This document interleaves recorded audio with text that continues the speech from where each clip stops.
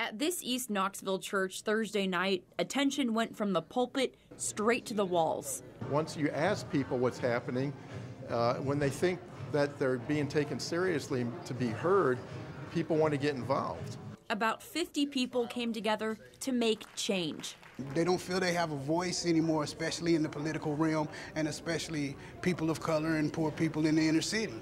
So this is giving them back their voice. This is letting them know that they have a voice. Their voices heard through these X's as they weighed in on the biggest issues the community identified it wants fixed. Gun violence was overwhelmingly the number one issue that people were concerned about. Followed by lack of youth opportunities and unaffordable utilities. It's part of a community conversation initiated by the group SEED. That stands for Socially Equal Energy Efficient Development.